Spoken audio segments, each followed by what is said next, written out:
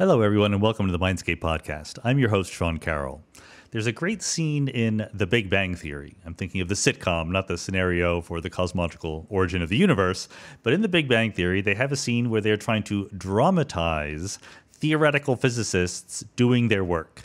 Now, the problem is theoretical physicists just sort of often stand in front of a blackboard silently thinking. So that's exactly what they show in the sitcom, but they play Eye of the Tiger in the background to make it seem very, very dramatic. And then there's some cuts from different angles and so forth.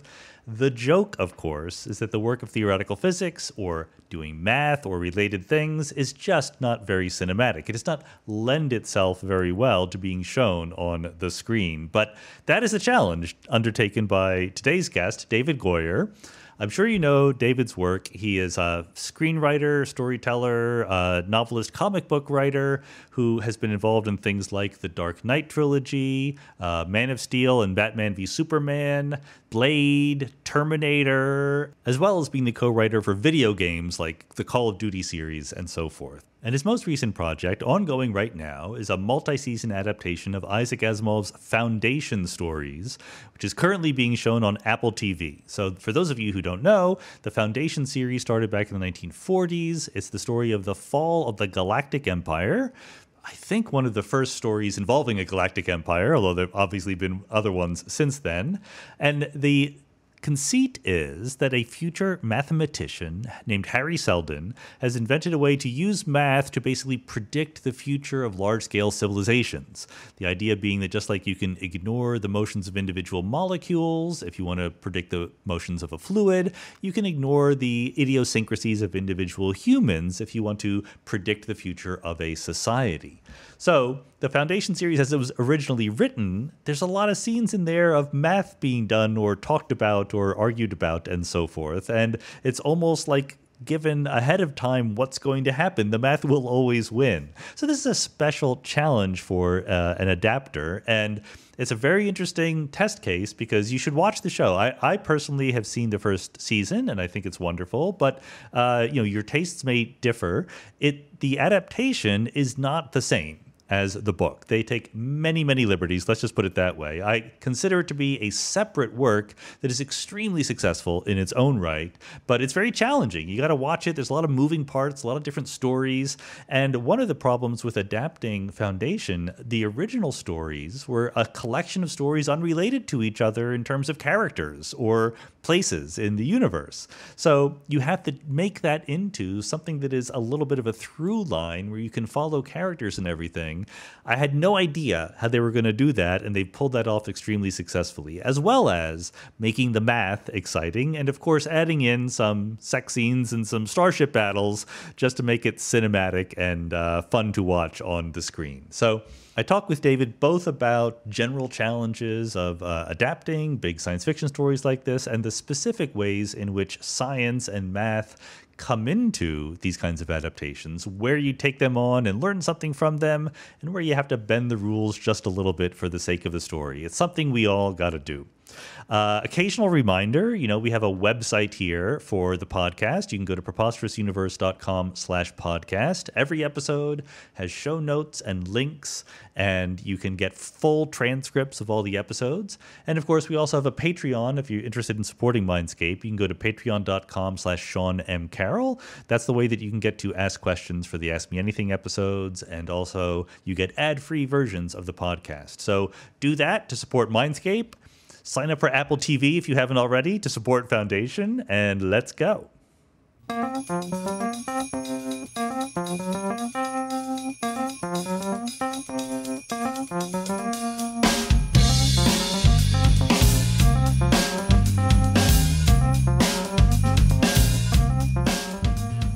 David Goyer, welcome to the Mindscape podcast. Thanks for having me. There's a little bit of trepidation, not being a scientist myself. I'm worried I'm going to tank your signal to noise ratio in terms of quality guests, but we'll see what happens. We love it. You're an expert in your domain. You're a domain expert, as we say. So that's completely fair. But so the first obvious question I have to ask is, you've been responsible for telling stories on TV and film about Batman and Superman and the Terminator, and now Asimov's Foundation series, Neil Gaiman's Sandman series. So the obvious question is, how big of a glutton for punishment are you in telling these stories that already have huge fan bases with very, very specific requirements and expectations? Well, it's funny because there's a pithy answer and a serious answer, and I'll give you both of them. I mean, I'm fortunate enough that I've been doing this quite a long time. I sold my first screenplay when I was 21, and it was made as a film when I was 22. I'm over 50 now, so I've been in the game over 30 years. And we've all heard about 10,000 hours and whatnot. And I think that the longer you're in it, you want to be challenged more. Sure. And there's no question that this is something. Well, I did pass on it in my 30s and then again in my 40s foundation. But after having done some trickier adaptations, I felt I was up for the challenge, and I also felt I was mature enough to do it. But the other answer in terms of adaptations, it's funny, I didn't set out to become the guy that adapts tricky properties, but I've sort of become known as that now amongst Hollywood, is like, oh, this thing's really hard to crack, get Goyer, or we need to reinvent this thing, get Goyer. But the other thing that's funny right now is all of the TV, you're seeing this consolidation now with all the streamers, this vertical integration. Right. And one of the things that's sad is increasingly, as everyone's fighting for a slice of the pie, they're interested in pre-existing IP. So it's harder to sell and set up original projects, particularly expensive ones, because they believe that some kind of pre-association means that they have a better chance at making a profit, frankly. And I mean, of course, I know that's true, and I guess it makes sense to me, but surely they realize that all these pre-existing projects or IPs did start somewhere as non-pre-existing ideas. Well, of course. No, I mean, it doesn't make sense, because then you'll get an original, film or, television. Yeah, no, I mean, I think it's kind of circular reasoning, frankly. But, this is what they tell themselves. And I can just tell you anecdotally, trying to set up an original now is much more difficult than when I began. And that's too bad. But I mean, on the other hand, maybe there's just a more complicated ecosystem where we field test things in graphic novels or just regular novels to get some of the kinks worked out before we spend $200 million. The farm team. The minor leagues. Yes. It's funny, though, because it can extend to almost, ridiculous extremes. For instance, you could have a tiny, tiny comic book that might have sold literally 3,000 copies, but because it's a pre-existing IP, there you go. well, gosh darn it, this is a hot property, and then Hollywood's convinced that they can make $1 billion off of it as a feature film. Interesting to know. For any I always like to, give our audience little tidbits. So if there's any, young film producers or screenwriters out there, that is definitely something to keep in mind. Why don't you set up for the folks who are not fans of Isaac Asimov's classic series of novels, what is Foundation? Why is this an important story to tell? Well, with the larger audience, I think this slice of our audience that are people who are not fans, who have not read the books, is quite large. But I think in terms of your listeners, I would venture that most of your listeners have actually Very read possible. it. So the pyramid's inverted. Foundation started as a series of short stories written by Isaac Asimov for astounding science fiction in the late 40s and early 50s. Asimov was a very young writer trying to just break into the game. I think it was in his early 20s when he was writing the first short stories. Eventually, the first 6 stories were collected into a novel.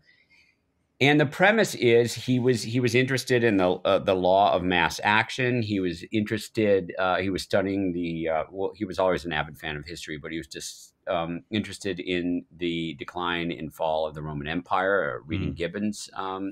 And he was fascinated with the concept of statistics, that if given a large enough sample size, one could predict the broad movements of history, social science. And so the premise is, X amount of thousands of years in the future, there's a galactic civilization, a galactic empire. And one mathematician, a man named Harry Seldon, has come up with a predictive model called psychohistory, which does just that. It predicts the broad movements of history. It can't predict the individual person's lifeline or action, but it can predict the broad movements of history. And he predicts that the empire is going to fall, and fall quickly. And he can't do anything. The empire is too far gone. Right. Some would obviously make, analogies to what's happening today in terms of climate change. But so he can't stop it. No one can stop it. And if we do nothing, humanity will fall into 35,000 years of chaos. However, if we follow his plan, we can shorten the age of darkness to 1,000 years. And the first short stories are anthological. We jump forward, 50, 60, 100 years in time between characters. And by the time these became popular, he settled in progressively into a series of novels. But it's interesting because Asimov himself never made it to the end of the 1,000 years. He wrote an original trilogy. I believe the third book was published in 1952. In the 80s, people asked him to write some more. He wrote 2 sequels. He couldn't figure out how to end the damn thing, so he went back and wrote 2 prequels, and then he passed away. I think he only got about 578 years into the 1,000 years. So the future is yet unwritten. I'm a big fan of the original trilogy. I have to say, just being extremely candid here, the prequels, man, I just did not like very much. I thought that he had become so facile with writing that the original stories, as you say yourself, like the fall of the Galactic Empire is a few sentences, whereas in the later books, it's like every coffee shop conversation is 5,000 words. So there's got to be some happy medium in there. Yeah, it's funny. The other thing that he did, Asimov, was he sort of retroactively in the prequels decided to tie the Foundation universe, Foundation books, into the iRobot universe. Right. The iRobot universe was not part of Foundation, and he kind of retroactively tried to create some kind of grand unified Asimovian, field theory where he tied a lot of his works together. It depends. I mean, there are people that like the original trilogy. There are people that adore the prequels and sequels as well. You are not alone amongst, in fact, some fairly famous literati who I will not name, who love the original trilogy but don't like the prequels and sequels. I think there are elements in the prequels and sequels that are interesting, and in fact, for this particular adaptation, we pulled some characters from the prequels into the present. Sure. So it was sort of a mix and match. And did you ever meet Asimov? No, I didn't. He passed away in the mid-'80s, ironically of AIDS, as a result of a blood transfusion. Never met him. Would have loved to have met him. Got to meet Ray Bradbury a couple of times. That's cool. So I sort of hold him in the same regard. Never Asimov.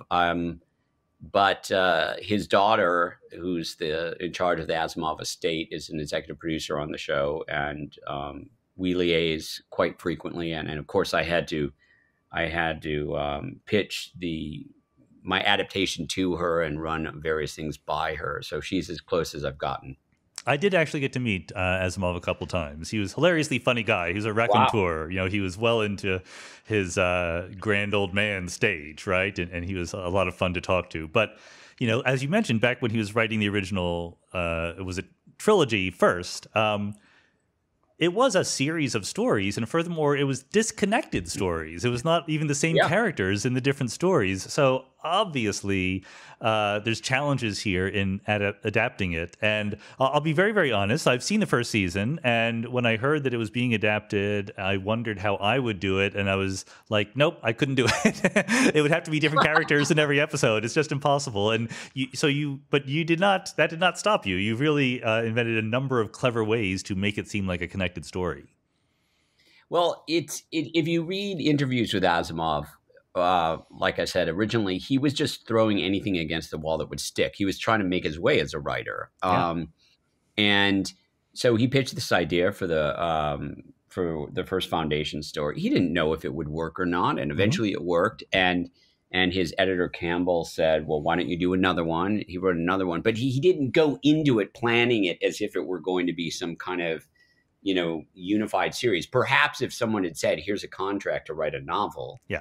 At the beginning, he might have well, in fact, Asimov said he would have constructed a different story. But he was just making it up as he was going along. As one does. And it was only by the time he got to the third novel. Yeah. It was only by the time that he got to the third novel that it was actually written as a novel. In fact, the second novel are two disconnected novelettes. But that was there were three primary issues. One, the books are fascinating, but they're dry. Almost all the action happens off screen. The Empire falls off screen. There aren't any character arcs, certainly in the first two books. The characters don't grow and change. And that's difficult when you're doing a television adaptation. And as you said, in the short stories, Salvor Hardin is in two stories, but beyond that doesn't exist. Harry is in the first story and then exists as a recording in a couple of the subsequent stories. And there's no continuity beyond that. So it was, how do we address all those things? Also the fact that, Foundation was an influence, obviously, on Lucas for Star Wars. It was an influence on Herbert for Dune. And so some of these ideas have already been strip mined. And so the idea of a galactic empire is not something new when people think of it. The general audience, they think of Star Wars. So we had to also figure out ways to make what was old new again or seem fresh. But what I think one of the things that you're alluding to in terms of the adaptation, which was the key for me, was how do I take Asimov's themes and express them through character? Exactly. Yeah. And so we had this notion of a galactic empire that was resistant to change, that its fall is predicted. There's nothing that they can do about it. I wanted the empire to be embodied in a character, which it's not in the books, or at least in the original trilogy, it's not. And I thought, okay, well, how do I come up with an embodiment of empire that's resistant to change? And that led me to the idea of the genetic dynasty, which is a concept that's not in the books. And it's the idea that this one character, Cleon I, about 400 years prior to the pilot, decides to keep cloning himself over and over again. And at any one time, there's three of him on the throne. It's the triple throne. There's one of him as a 30-year-old man, and one as a 60-year-old man, and one as a 90-year-old man. And the younger one, Brother Dawn, is an emperor in training. The middle one, Brother Day, is the ruling emperor. And Brother Dusk, the older one, is the sort of advisor, the consigliere. And I thought, wow, what could be, a better expression of being resistant to change than literally trying to clone yourself over and over again and impose your ego, one man, across an entire galaxy. And at the same time, it allowed me to cast three characters that we could make a deal with that would appear in episodes after episodes. Right. But then, so that started from a place of necessity, and then it led to these, oddly, I think, for the audience to feel empathy for these monsters. It led us to tell all these interesting stories about nature versus nurture, because even though they're ostensibly monsters, They're also tragic. They're all desperately trying to individuate, and they're living in the shadow of Cleon the First, of this great man. So that was the key. And then I said, well, how can I sort of apply that process to other ideas and to other themes? Your home isn't just a place to exist, it's an extension of who you are. And Joybird can help you create a space that reflects your personality with modern, customizable furniture. And now, Joybird's Sleep-In sale is here. At Joybird, ordering furniture online has never been easier or more fun. You can choose from over 18,000 customization options, or browse curated collections to find the perfect piece for your one-of-a-kind style. Joybird is committed to creating quality furniture and a more sustainable future. Each piece is made with incredible care, using responsibly sourced materials free of harmful chemicals. Through partnerships with groups like One Tree Planted, Joybird is helping conserve and restore Earth's most precious natural resources. Quality craftsmanship, stain and scratch-resistant fabrics, and limited lifetime warranty. Joybird furniture can handle anything your family throws at it, literally. And Joybird stands by its quality and craftsmanship. You get 90-day returns. If it's not everything you hoped for, send it back. So create a space that brings you joy with Joybird. Visit joybird.com/mindscape and get 30% off your purchase. That's 30% off at joybird.com/mindscape.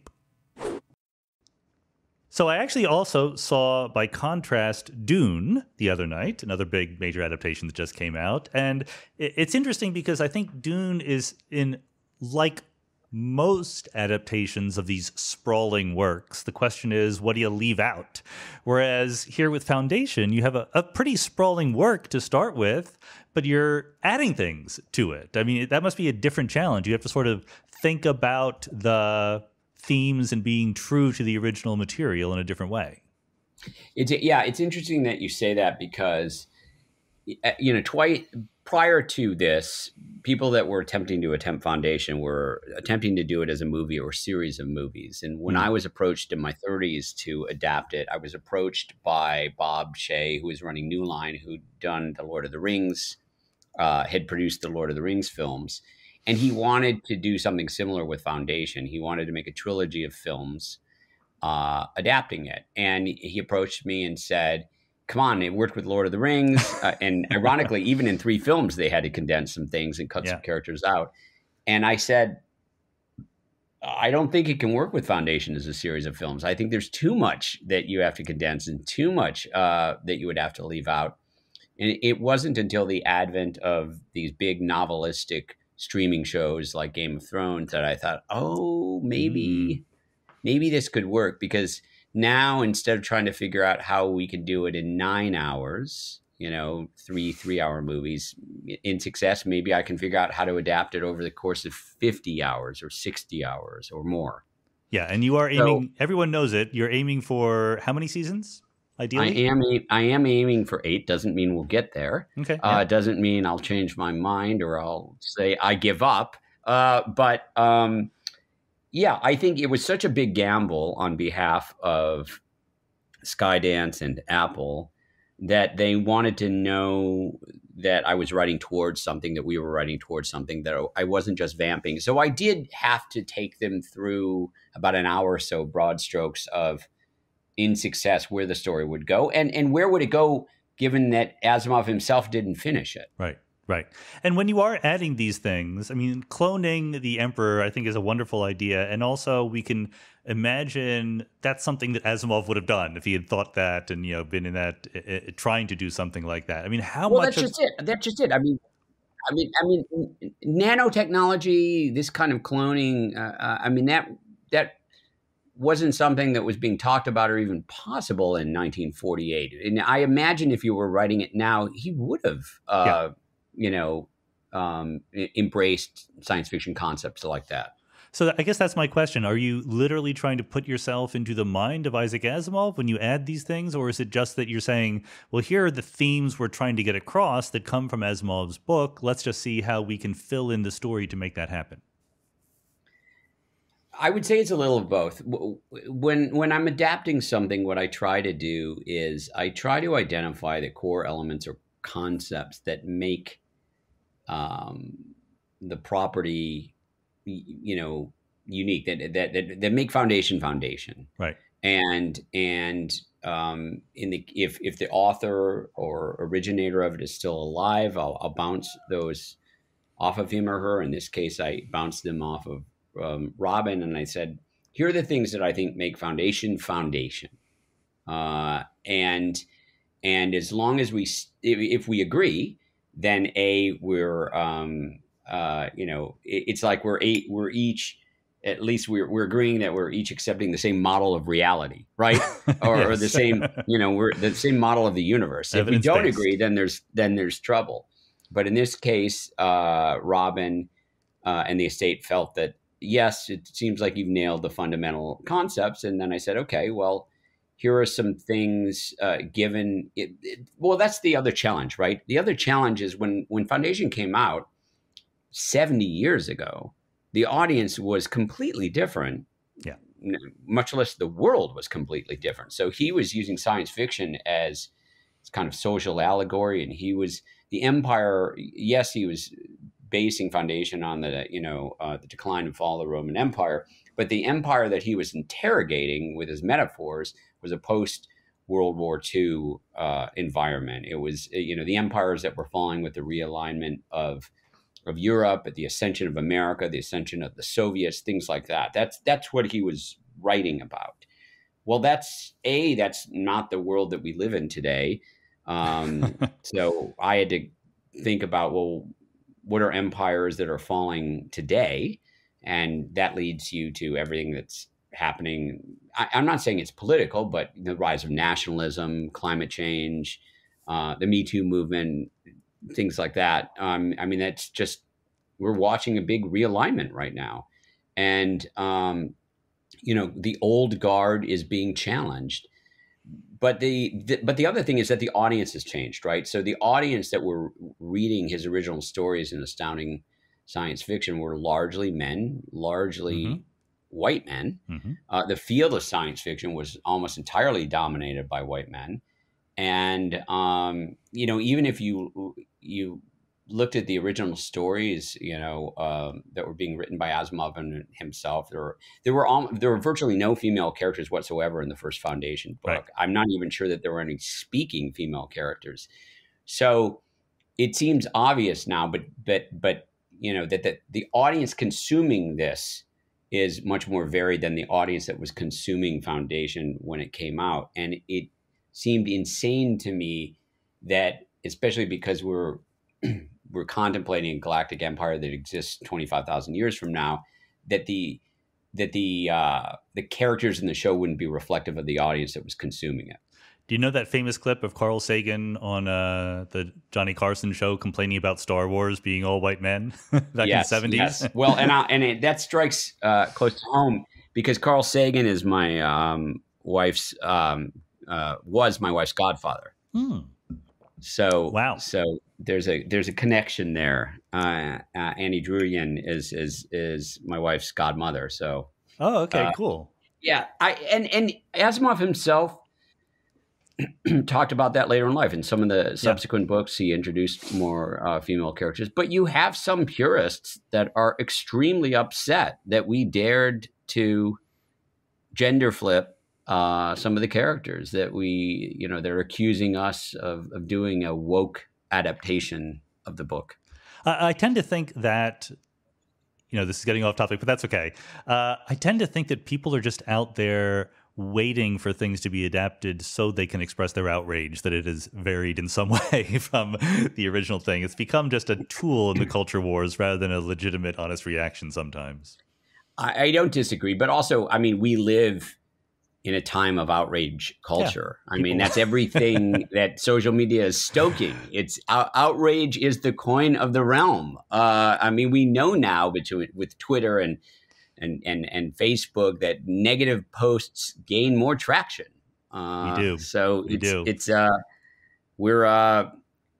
this is the era of outrage, and I hope we survive it. Well, this is why I'm very happy to be a pretty successful but never absolutely top podcaster, because I am not trying to stoke outrage with the episodes here. There's better ways to go. And Speaking of which, there's an obvious issue that raises itself when you adapt Foundation. Not only that it's a sprawling story and the characters are different in every part, but there's a lot of science and math. There are a lot of scenes where there are people sitting around a table talking about math. That does not lend itself immediately to the kind of cinematic spectacle we're used to now. So how did you think about that challenge? It's true. It's, solving math problems or debating statistics are not particularly cinematic or not particularly dramatic. And I know that the diehard fans are a lot of people that are, either scientists themselves or familiar with science. And do you know the phrase uncanny valley? I do. When dealing with, I first heard of it. I don't know if it originated here with animation, with computer animation. Yeah. And so I don't know, the idea being, when Zemeckis was doing things like Polar Express or Beowulf, these motion capture animated films, the animation was getting good enough that it was almost realistic, but there was something about it that was uncanny that creeped people out. And so a lot of people decided that better to do a more stylized kind of animation that you can actually invest in the characters more easily than sort of reaching, 99% realistic somehow is worse than 70% realistic. So anyway, when dealing with science and math and things like that in a show, I call it, almost the uncanny valley of adapting science, which is to say that I appreciate science. I read a lot of science magazines and articles and books, and I listen to your podcast. I listen to other science podcasts, and I'm always trying to work more scientific accuracy into my work. And in fact, I work with a organization called the Science Exchange, which is attempting to do just that with the National Academy of Sciences, which is partnering filmmakers with scientists and trying to get more scientific accuracy in these depictions. Well, I know it well. While we're speaking of our wives, my wife, Jennifer Willett, was the founding director of the Science Entertainment Exchange. Well, there you go. Oh my God, I didn't even realize that. Okay, so I have to go off into a tangent for one second, which is I went to one of these first mixers, I guess. And one of the things that was really remarkable is, there were maybe 10 or 20 of us creators that were partnered with various experts in their fields. And the creators that were there, we all just thought we're, a bunch of knuckleheads listening to these incredibly passionate and brilliant people talk about their work. They were doing presentations on their work. And at one of the mixers, we're all having a couple of drinks, in us. And we were saying, why are you here, you scientists? You guys are legitimate. You guys are saving the world. Yeah. And to a person, one of the things that they said was, because the reason I got into science was because of Star Wars or Star Trek, and the little light bulb went off on all of our heads, and we said, wow, there's a service then that we can provide. And it's not even like Star Wars was even remotely accurate, or Star Trek wasn't that accurate either. Anyway. And that sometimes gives me some hope, and maybe we're inspiring, a few random young people to get into science. If we were able to do that with, Foundation, then that in and of itself made it worthwhile. Anyway, back to the uncanny valley. So I'm trying to work math and science into this. I've got some science advisors on the show. Kevin Hand, who works at JPL and NASA's on the show. Previous He's helping podcast guest. Oh, okay. I need to look up his episode. So love Kevin. Had a couple other mathematicians advising us, and it's tricky because it's not like there aren't moments, where we've depicted something where I know it isn't exactly accurate. I'm aware that it isn't exactly accurate because I've had my science advisors tell me that it isn't. The problem is sometimes the exactly accurate way of doing it is just boring, or Right. it's just boring when you're depicting it on screen. Right. And then we will have these other drafts where, you know, in episode 5, we got this scene where one of the characters, Gail, is trying to use optical navigation to sort of figure her way out of this problem. And I understand that in and of itself, that's a relatively simple thing, you know, that's, you know, discussed, you know, in terms of navigation, but it's not for the mainstream audience. Yeah. And so what we depicted was an incredibly dumbed down version of it. And I knew we were depicting it. And even so, you know, the various stakeholders in the show were saying, can you trim it down? Can you cut it back? Can you cut it back? And I knew that was the most dumbed down version possible. And so, you know, that's what I call the uncanny valley, is where you know, or we can get into, we're traveling from star to star, you know, planetary system to planetary system. And I'm aware of the fact that, you know, these ships would have to travel faster than the speed of light, and we would get into issues of relativity. But at a certain point, you just have to kind of hand wave it and say, you know, that being said, I do want to correct myself. In one podcast, someone said, how long did it take for the slow ship, which is this ship that Harry and his people take to Terminus? And we've said that Trantor is in the center of the galaxy. And if I remember correctly, isn't the galaxy about 106 light years across or something like that? Oh, no, it's thousands. Thousands of light years. Really? Oh, yeah. My God. Well, we got even that wrong. Anyway. But obviously what they call the slow ship, it's supposed to take 5 years to get from the center of the galaxy to the edge of the galaxy.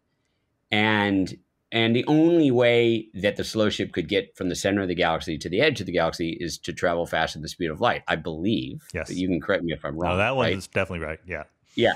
So that means that the slow ship is traveling faster than the speed of light. Well, what I've said in the show is that only Empire can fold space, only Empire. So we did have a scene in which Empire sets up these sort of predetermined jump gates that these slower ships go to and then jump incrementally. Anyway, it got cut out. But on a podcast, on another podcast, I said that it was traveling something like half the speed of light, and a bunch of science people threw up their hands and said, that's wrong, and it is wrong. And all I can say is I just flown in from Prague that morning. I was incredibly jet lagged and I got it wrong.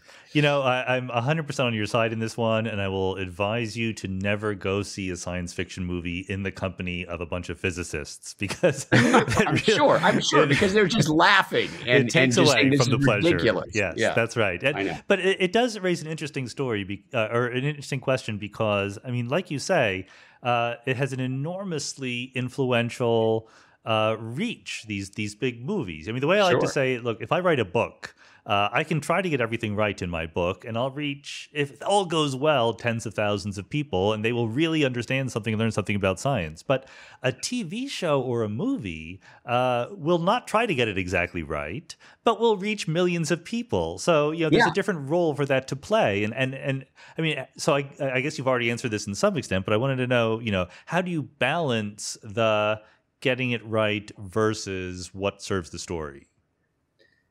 Well, that's just it, right? That's the tightrope you have to walk. I mean, Foundation is already being received by an audience in the millions. Yeah. You know, the show, far beyond anyone who's currently read the novels. Right. I mean, you know, that's a tiny, tiny, tiny subset of our audience. And so you ask yourself, well, then, you know, if we have to take some artistic liberties, is it worth it? And I would argue it is. Yeah. Is it worth it if we can inspire some people to go into science? I would say yes. Is it worth it if we're telling a show that's fundamentally about faith in reason and faith in science in this era? I would say yes, it's incredibly worth it. I mean, we need our scientists right now. And this is a show that says it's only through science and reason that the human race is going to survive. I think I've told the story before on the podcast, but it's so suitable here. I once was doing a consult for a movie, like many movies, one that never appeared, as you're, I'm sure, very familiar with the phenomenon. But they came to my office at Caltech to talk to not only me, but some of my graduate students. And, they wanted all these opinions from my students. And so they said, well, here's a scenario for the movie. And the students are instantly like, no, that would not happen.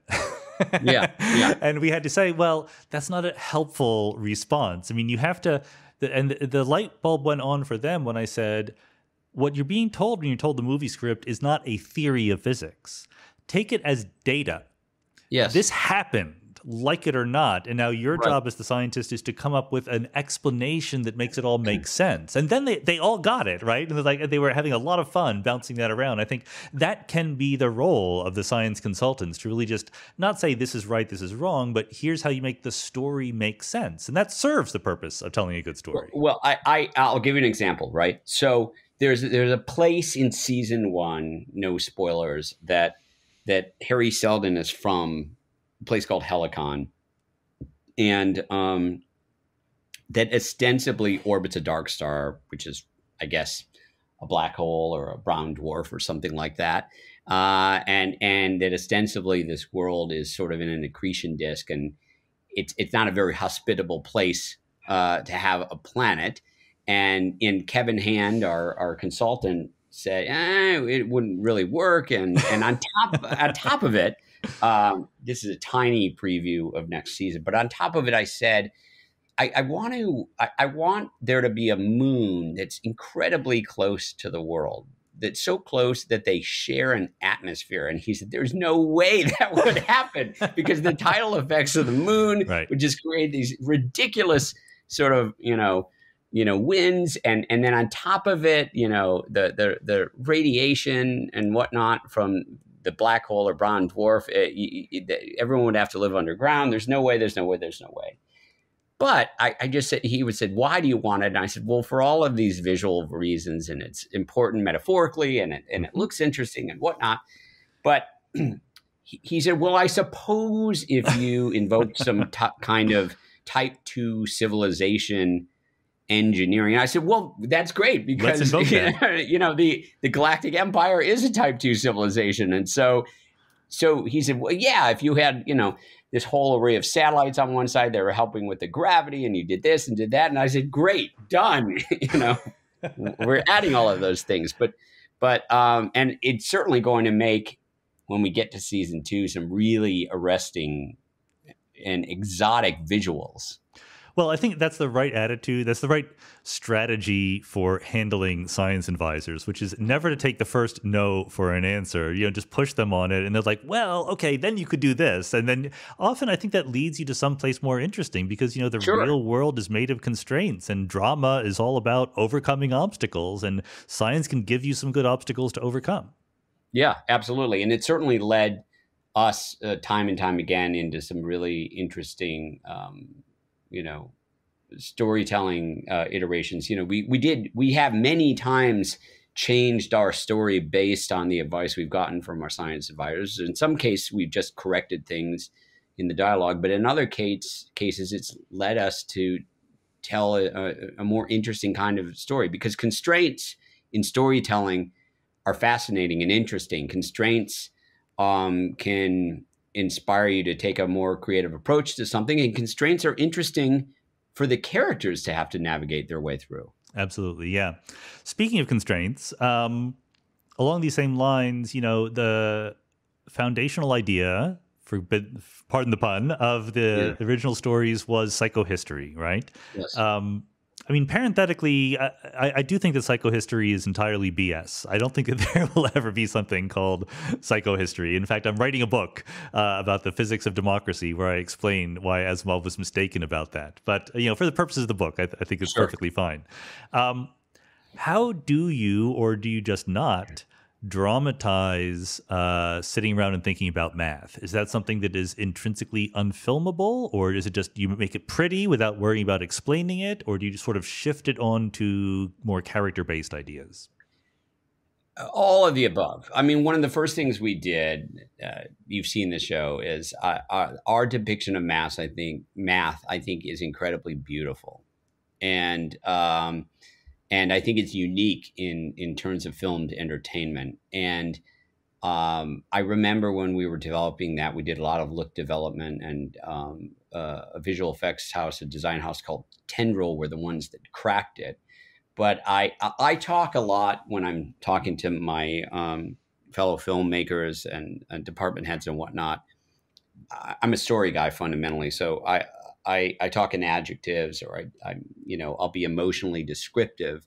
And I said I want our depiction of the math to be very beautiful, and I want it to look like the language of angels.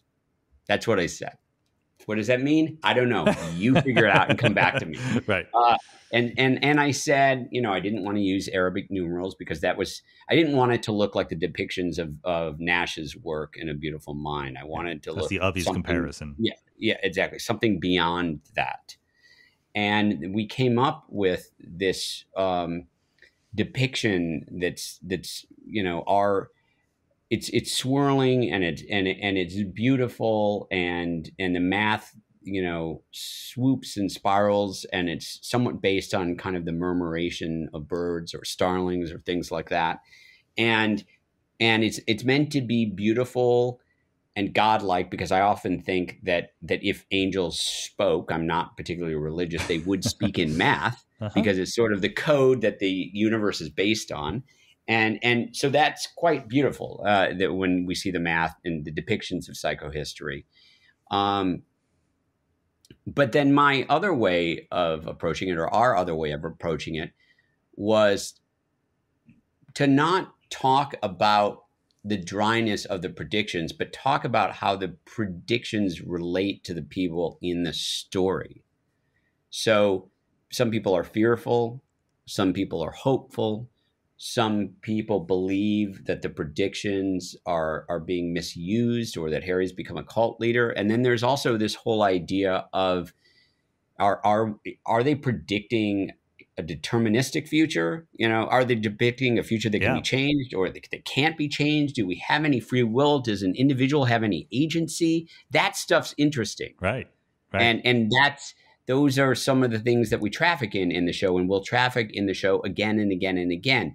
Is the math our salvation? Is the math our damnation? Are we prisoners of the math? All right, now you got me thinking about this. I got these are very good questions, but also at a stylistic level, as you said about Asimov's original text, not only were the characters all men, and there was not a lot of ethnic diversity talked about, whether it was there. I mean, maybe he didn't mention it, so we can read it in. To my knowledge, most of the characters that the ethnicity wasn't described in the books, but it's implied that it wasn't very diverse. But it's also, he was not talking. He didn't have a lot of sex scenes, and he didn't even have a lot of action scenes or battles or anything like that. And I think once I read an interview with him saying that he didn't have any bad guys. He just had problems that the universe was giving you. So that must be part of your toolbox to add and spice things up a little bit. Well, and in fact, the protagonists, certainly of the first novel and the second novel, by and large, also don't have any conflict. Mm-hmm. They're fully formed. Most of them don't have any doubts. And just when you're watching filmed entertainment, that is simply not interesting. Yeah. I mean, filmed entertainment, it's based on conflict. We want to see people doubt themselves and overcome those challenges. We want to see them fail. We want to see soap operas to a certain extent. We want to see people fall in love and fall out of love and betray one another. And that's filmed entertainment. No one would have made an adaptation of the show that was simply men in a room, sort of smugly self-satisfied, having thought of the answer, and then presenting it to other people and not having any dark nights of the soul. No one would have made that show. And perhaps a tiny sliver of the audience might have loved that version of the show, but it never would have been made. Well, it's interesting because despite, my formative science fiction reading years being in the 70s, I read a lot of stuff from the 30s and 40s, the pulp era. And it certainly was part and parcel of the style of Heinlein and Campbell and Asimov, that they were competent men solving problems, and that's what the great man theory. Yes, very, very, very, very much. And I still like the competent side of things. The competence porn aspect of I don't like my characters being stupid, but I guess I'm putting words into your mouth, but characters can be flawed and make mistakes without being stupid, and that's the kind of thing you're looking for, right? By and large, yes. Although, I'm a fan of Succession, right? And Succession has a lot of characters in it that are flawed and stupid. Yeah. That's why I'm not a fan. It's a brilliant show. I've just a question for you. Working in the rarefied field that you do, can you enjoy a work of soft science fiction, or just as an audience member, can you enjoy it? Oh, 100%. Yeah, no, I have no trouble whatsoever violating laws of physics or inventing complete fantasy. The two things that bug me are not making sense. And like I said, just total incompetence purely for story reasons. Like, this person has to be dumb to make this event happen. And like, oh, come on. You just weren't working hard enough as a writer there. Well, I'll tell you something that I can't remember. Someone might have taught this to me, or perhaps I'm remembering it incorrectly. But when we're in the writer's room, one of the things that I'll say frequently is, and which is not to say that sometimes we have failed, but that I hate coincidences that work in the favor of the protagonists. That's just bad storytelling. However, I think coincidences that work in favor of the antagonist and that make it worse for the protagonist, I think are okay. Because you always want to make it as difficult for your protagonists as possible. And so I do think an occasional coincidence that works to the favor of the villain is permissible. Yeah, in fact, I think that's exactly right. I'm on board with that. It's the self harm that I know bugs me. But I'll give you another example. Okay, have you seen Breaking Bad? Oh yeah. Okay, very flawed. Or Better Call Saul, right? Yeah. Both are incredible shows, and Walter White or Saul Goodman, in both shows frequently self-harm themselves. That's true. Mean, they both trip over themselves, and part of the fun of that, I won't say fun, but part of the reason I think you watch those shows, you say, oh, please don't do that, please don't do that, please don't do that. But the fact of the matter is that human beings work against their own self-interest all the time. No, it's true. All the time. Anyway, I'm just arguing against your quibble. No, I mean, I get it. And in fact, this is one of the, I think that's what stopped Breaking Bad from being one of my all-time favorite shows. But on the other hand, he was super competent at his domain expertise, right? He was the best chemist around. So like when he got to that, he could shine.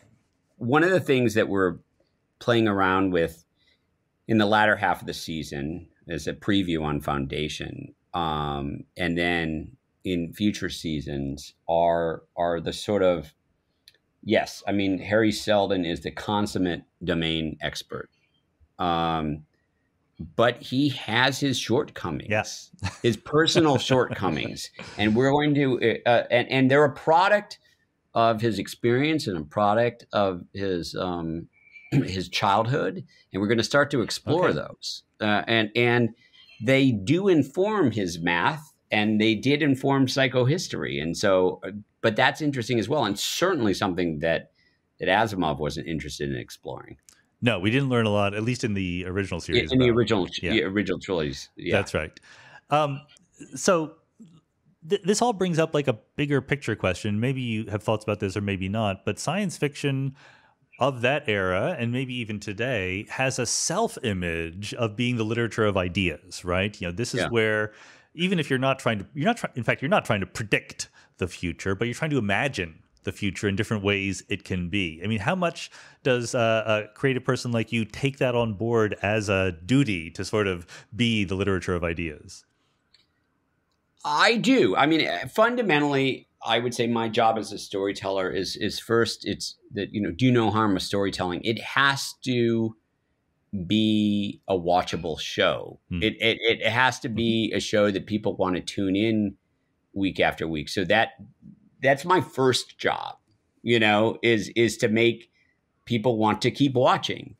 Selfishly for me, it's because I like working in this medium, and I'm a big nerd and a big geek. And that means if I can keep watching if I can keep making the show, then I have an opportunity to depict black holes in the future. I have an opportunity to sort of depict some of these other things, like a space elevator falling, that I've always, read about and dreamed about depicting. And I like doing that stuff. I like telling the kinds of stories that can only be told with the kind of boundaries or complications. I am interested in telling a story about, relativistic time. I am interested in depicting all of these things, or figuring out what happens, prior to the Big Bang, or depicting that, on the show. Yeah. And so the only way that I can get to do more of that is if the show is successful and a big enough audience watches it. So, but I do take it seriously. I do think as the show progresses, I'm interested in depicting, what are the social politics of the future? What are the gender politics of the future? What happens in the future when you can, not just clone people, but, predict, not predict, but assign gender. Perhaps there are 3, 4, 5 genders, that we can assign. And so all of that I find interesting.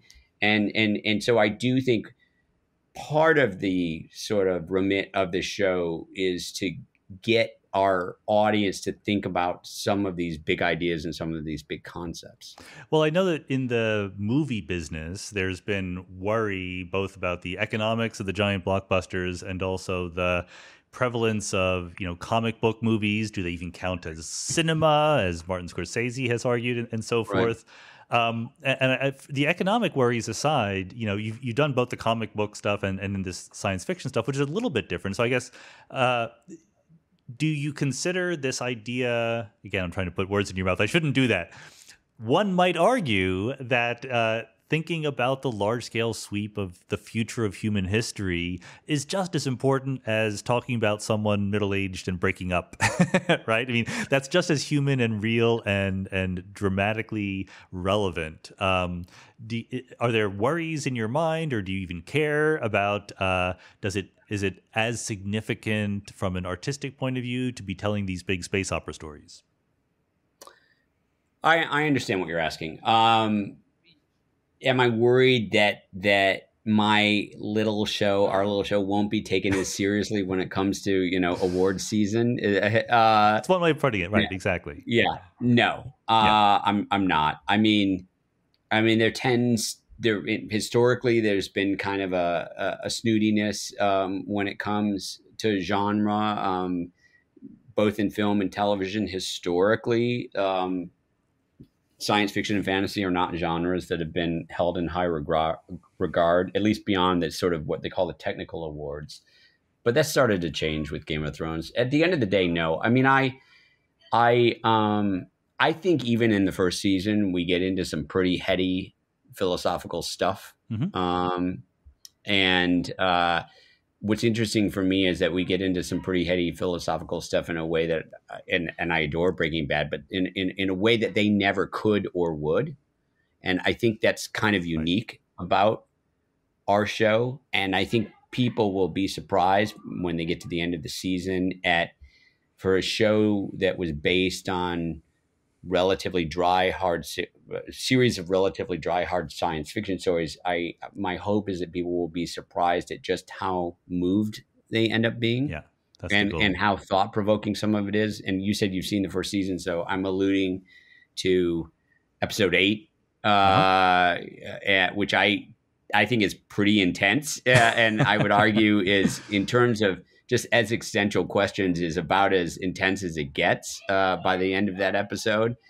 And we've already written season 2, and part of the fun of season 2 is we've gotten through the exposition, and there are some extremely interesting philosophical questions that we get into, existential questions in season 2. But also, even in this season, as the season progresses, we get into the nature of Demerzel, who is a humaniform robot, and whether or not Demerzel is a being, whether or not Demerzel has a soul, whether or not Demerzel is a machine, or it is not a biological life form, but whether or not it is a life form. And we get into some of the interesting constraints of Asimov's laws of robotics as well. And I think we go to some pretty rarefied philosophical places in this show.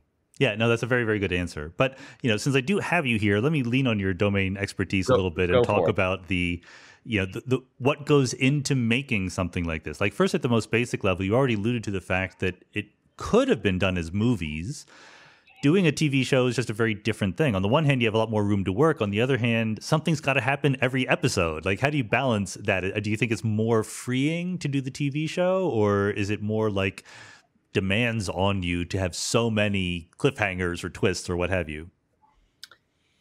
Both. I will say I started out working almost exclusively in film, and over the years, I've started to gravitate more and more towards these serialized shows that are happening on the streamers. My personal preference for these days consuming something tends to be long form serialized narrative. Yeah. I like digging in and knowing that I could be with characters for multiple seasons. I love the experience of watching Game of Thrones and knowing that in a movie, you can usually have a character change once. And it happens fairly quickly, right? It has to happen over the course of 2 hours or 3 hours. But in a 50 or 60 hour or 70 hour serialized show, characters can grow and change and fail. Good people can become bad people. Bad people can become good people. They can screw up multiple times. And I just find that kind of storytelling jazz more interesting personally these days. But it does come with its constraints, as you say. People like their cliffhangers. There's a cadence to the way people consume storytelling these days that comes with its own set of assumptions. And I've been experimenting with not sometimes going with that cadence, in this show. And sometimes people are upset that we'll be with a character for a couple of episodes and then we won't come back to them for a couple of episodes, or that we'll slow things down and do a short film at the beginning of an episode. And that's very deliberate on my part. And it's interesting because I think some of that comes from the audience being unconsciously trained by watching things like Game of Thrones. Very much. Game of Thrones, which was, I thought, a brilliant show, but wasn't experimenting with the form quite as much as we've been experimenting in season 1. Some people love it. Some people don't, but I'm cognizant of that. The other thing that's interesting, just in terms of the way it's being consumed, is different. Netflix releases all their shows at once. Right. HBO Max has been experimenting with recently releasing them 2 at a time or 4 at a time or something like that. When we started producing this, Apple hadn't even existed as a streamer, and so they hadn't decided how their shows were going to be consumed. Ultimately, they decided that they felt that they can create more water cooler moments if the show comes out on a weekly cadence. On one hand, that's infuriating to the audience who are used to binging things. Right. And some of our audience have been very angry that that we're daring to release the show on a weekly cadence, but they're talking about it. And so I'm, just as a kind of social scientist, I'm really interested to see, we just released episode 6 this weekend. We've got 4 more this season. I'm really curious to see what the experience of the audience is and how it differs when you're watching it once a week, or how an audience will experience our show if they can just binge it once once Thanksgiving is out and they can watch all 10 and new people are coming to it. I'm just really curious to see what their perception of the story is like and how that changes from consuming it on a weekly cadence. No, I think it's a great question. And I will say, to the listeners out there who are thinking about watching it, Number one, my advice would be to come at it as a completely new experience. If you've read the books, Right. don't try to shoehorn it into the books. Like, accept it for what it is, because it is a completely different thing. And the other is, I actually think, and we'll see how this goes, but I think that your season 1 is like the paradigmatic case of something that would be much better to watch over 2 nights rather than over 10 weeks. I suspect you're probably right. Yeah. And it probably works better, 2 at a time or 3 at a time or not. That decision was just above my pay grade. Of course. And people can't always wait, right? People don't have to watch it every week. Yeah, but it'll be interesting though. I'm just really curious to see what happens once Thanksgiving hits, then over the course of the next 3 months, because inevitably more people will come to it. They've been hearing about it and how that changes. And then the question is, when we get to season 2 and our audience has been building, does Apple decide to stick to their guns and release it once a week or not? I mean, Game of Thrones was very successful coming out once a week. On the other hand, I think season 2 will be easier for us as storytellers because a lot of the big exposition, we've gotten over that hurdle, right. and now we can, quote, just tell the story. Yeah, but I do think, again, Apple will do what it does. It's certainly beyond my pay grade, if not yours. But your storytelling techniques in the show are more formally inventive than Game of Thrones was. It's a different kind of thing, and it just helps the audience a little bit to remember what happened from moment to moment. You can watch it very quickly. The other thing that will happen, which is interesting, is season 1 the show comes out. So from the diehard fans, there's an expectation of what an adaptation of Foundation should or shouldn't be. Yep. After seasons come, by the time we get to a second season, we're not dealing with those expectations anymore. Hopefully, we're just dealing with it is what it is. Yeah. And the same will be said. Prior to the show coming out, a lot of people are saying it's the next Game of Thrones, or is it the next Game of Thrones, or it's Game of Thrones in space. I understand why they're talking about it, but it's not particularly helpful. Of course, it's not Game of Thrones. It's not intending to be Game of Thrones. No. But hopefully by the time we get to the second season, nor was Game of Thrones at the beginning. People were freaked out when Game of Thrones came out because it defied conventional storytelling. There were too many characters. It was a slow burn. People died. People died. It also broke some of those storytelling conventions. And hopefully by the time we get to season 2, they won't be comparing it to Game of Thrones. It will just be Foundation has sort of set this tone, and it is what it is. And, That's right. And now they're judging it on its own terms. Good. 2 questions to wrap up. One is, I can't let you go without at least mentioning the Sandman. Like, if Foundation wasn't already wickedly difficult to adapt into an episodic TV show, it would seem to me like Sandman is an even bigger challenge. Is it? Do you feel like you've practiced now with Foundation and it's going to be easier, or are the challenges completely unique? Well, they are unique. They're both long considered unfilmable. The biggest challenge with Sandman is that it doesn't adhere to any one genre. It skips around. It's a horror episode. It's a philosophical episode. It's a fantasy episode. It's a largely historical fiction episode about I don't know, Shakespeare, and the way that he wrote his plays, where his inspiration came from. Some of them are funny. Some of them are farcical. Some of them are deeply steeped in DC universe mythology. That was always the biggest challenge. It's always been a bit of a feathered fish. It's not easily categorizable, if I got that word right. In the case of Sandman, the creator is still alive. And it's someone that I've gotten to know, Neil Gaiman, over the years. And it was kind of remarkable because for years it's also something that I felt would benefit from long form storytelling, that they were having to cram too much into a feature adaptation. Right. But was in the case of Sandman, I finally convinced Warner Brothers to do it as a big serialized show. And the thing that was remarkable with Sandman is no one had ever thought of making Neil a producer on the show. And I insisted that that be the case and said I wouldn't do it unless Neil was a producer. And then I said, I want Neil to co-write the first episode with me. So, we have that imprimatur, we have that stamp of approval.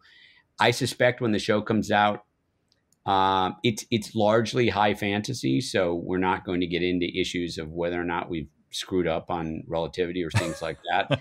but it's got its diehard fans, some of who are already angry that a piece of casting doesn't adhere to their preconception of who or what it should be.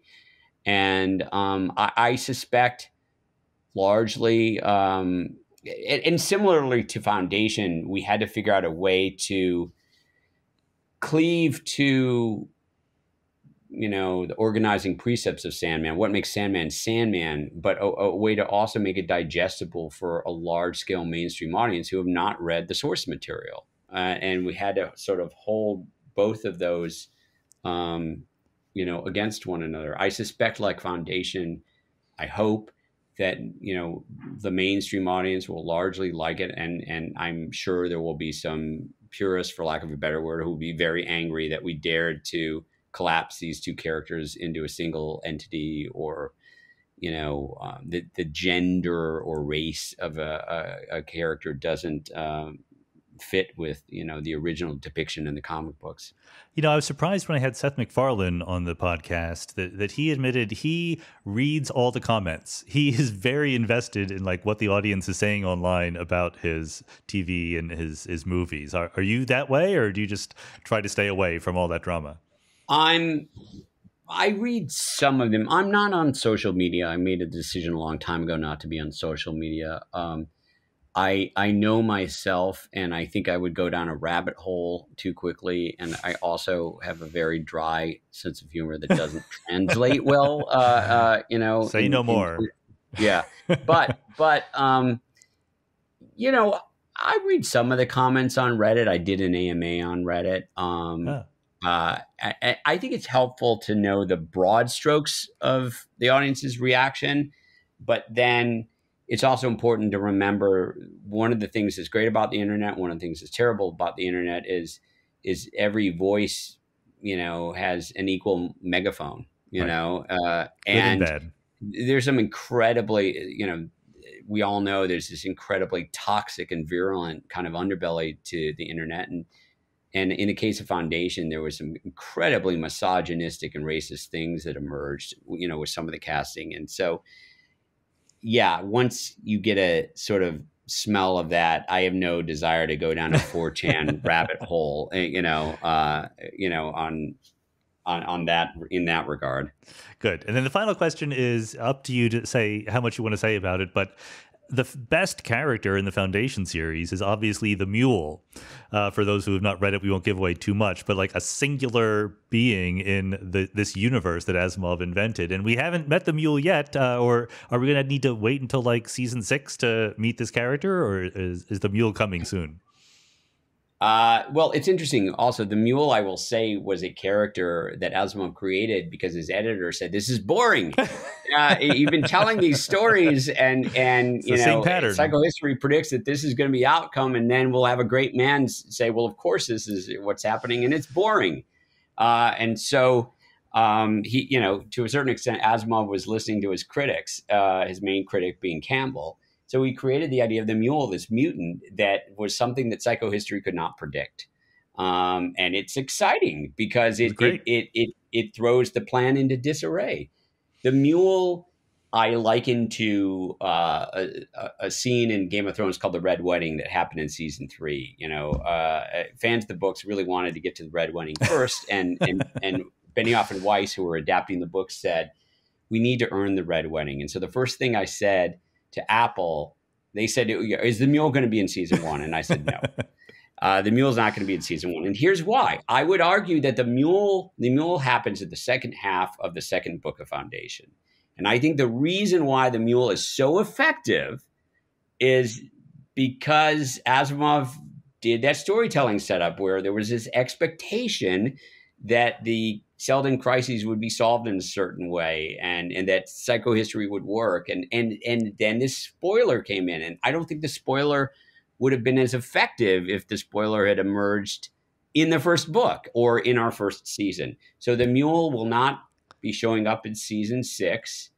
The mule will not be showing up in season 1, but somewhere in between, the mule will show up. But I will say, the mule will and will not show up in the way that the audience is expecting. And I'll just give you one, fans of the books, something to think about, which is, in the books, there's a second foundation. It's sort of a surprise.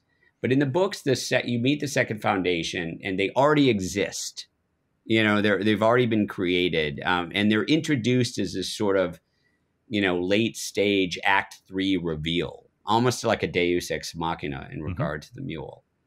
Well, in our show, we don't have the liberty of just introducing the second foundation as a Deus Ex Machina, or rather, that wasn't interesting. So in our show, I'm interested in showing how the second foundation formed. I'm interested in depicting how the mule became the mule.